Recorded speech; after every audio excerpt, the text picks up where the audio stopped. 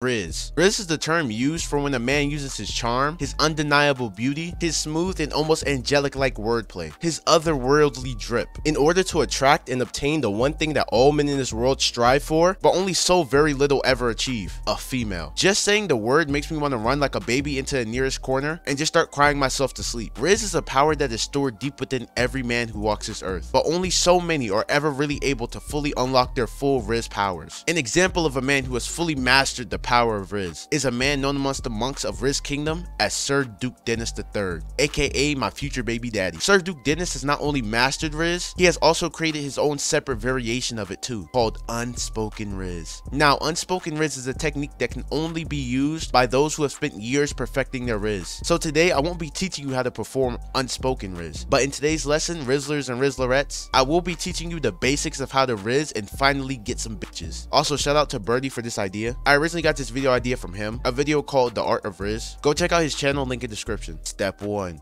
Fix your drip. Now, for those of you who might not know what this word means, the term drip is a word that the ancient monks used to describe someone who has immaculate taste in clothing. It is a term used to describe those who wear fits handcrafted by the drip lord himself. They say those who acquire such magnificent clothing have almost a 99% chance of bagging any female or male they want. Now, I know what you're thinking. Koff, how is it possible for a simpleton, a mere peasant like me, to obtain such legendary attire? Well, first, you need to hit the subscribe button and follow me on Twitter. Second, you'll need to learn how to match. Unlike in ancient times, the society of today's standard of drip has decreased exponentially. Nowadays, you see guys rocking the most disgraceful, unholy, and diabolical fits imaginable. Some of you people genuinely need to be sentenced to 25 years to life in federal prison for the war crimes you commit on my eyes. Like, look at this. This fool really looked in the mirror and said, yeah, I put that shit on. Anyway, first you want to pick a certain color scheme for your drip, whether that be black and white, pink and yellow, or some weird ass rainbow design that motherfuckers be wearing nowadays. Once you've decided on what colors to wear, it is now time to decide on what type of clothes you will be wearing. Now, I know that most of you all watching this video probably wear just about the same clothes every day.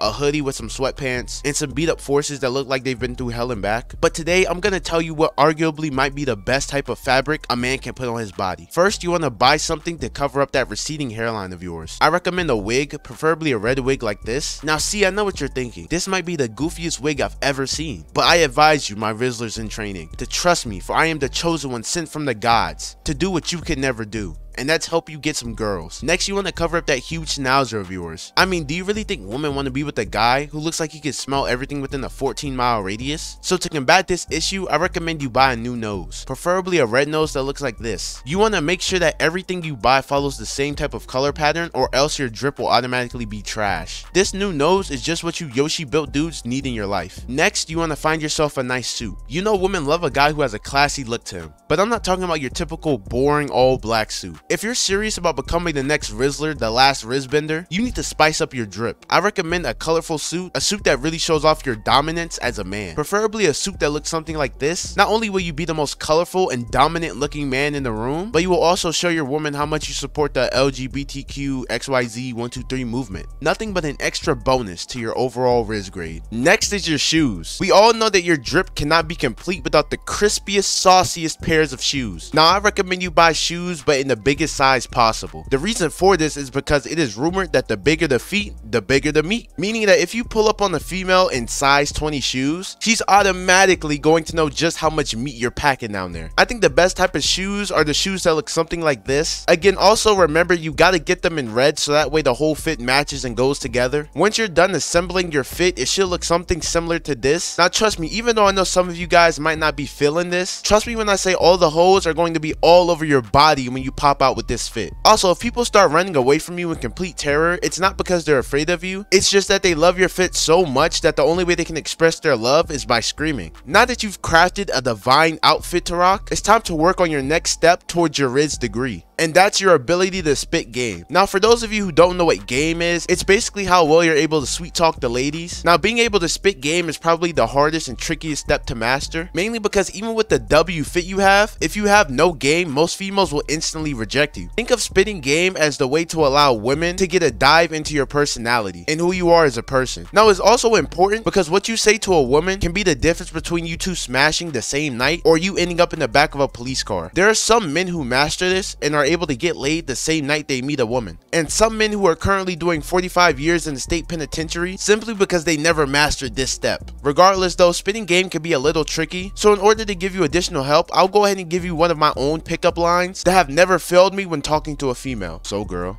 how you doing on this lovely night? Good. How about you? I'm doing even better, especially ever since I laid eyes on you. Oh, stop it, stop it. Anyway, girl, I just wanted to tell you about how much your breasts remind me of Mount Rushmore. Wait, what? Because my face should be among them. Now, after you've delivered this suave poetry of words, there's almost a 90% chance that she immediately falls in love with you. As again, I've tested this exact method and pickup lines several times before, and out of all those times, I've only ever been arrested twice. I mean, I've never gotten in any type of trouble at all. Please don't look up my criminal record. Another important tip when it comes to spitting game to a female is to always make sure you spice up your image. You know, make yourself look a little cooler and more important of a person than you actually are. For example, let's say you work a job as a cashier register at Burger King. Obviously, most ladies don't want no man who takes orders and smells like fries for a living. So instead of telling her that you work at a Burger King, you tell her that you're an all-star NBA player. I mean, most females don't even watch basketball, so there's really no way she'll be able to tell if you're lying or not. I mean, which option do you think most females would choose? John, who works a 9 to 5 making $13 an hour, or a rip-off version of LeBron James who makes millions of dollars a year? The answer is obvious. Now I know what you're thinking. Koff, isn't that just lying to her? And to that I say that it's not lying. It's just simply not telling the truth. You see, here on the Koff channel, we promote only the most upstanding and honorable behavior. For this reason, I'm not encouraging you guys to go sit there and go do something as horrific and sinful as lying. Bending the truth and spicing up your image is nothing more than you making yourself more attractive to the ladies. The final step into achieving your Rizz degree is confidence. Confidence is your ability to trust yourself in an uncomfortable situation. Like for example, when I have to order my own meal from a fast food restaurant, shit be having me nervous as hell, be feeling like I gotta throw up. I closely compare having confidence as a man to having the schlong the size of Johnny Sins. As a man, the more confidence you have, the more big dick energy you give off, or whatever those dumb TikTok e-girls be saying. Anyway, we all know that women love a man with lots and lots of confidence. A man who's confident enough to let his girl check his browser history before deleting it. A man who's confident enough to slap a man just for looking at him wrong. A man who's confident enough to walk outside butt naked. As a man, if you are able to become confident in yourself and your ability to pick up women, you are guaranteed to get play. But you have to be careful to not let your confidence turn into arrogance, because then that's when you start to turn into a complete dickhead. Always remember, gentlemen, ladies love dick,